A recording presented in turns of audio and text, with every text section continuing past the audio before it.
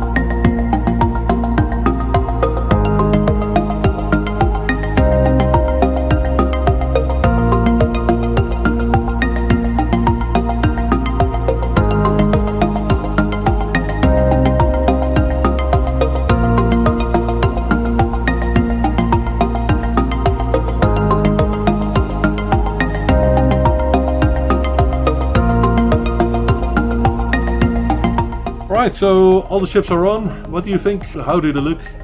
I think the red and blue combination is good on these. So this was it for now. I'm going to test them later.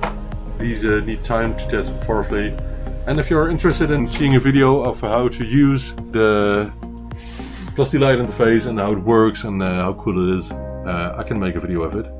So let me know if you like that. So for me, that's it for now. I hope you liked it. Let me know, and please like and subscribe if you haven't. And I will see you in the next video. So bye!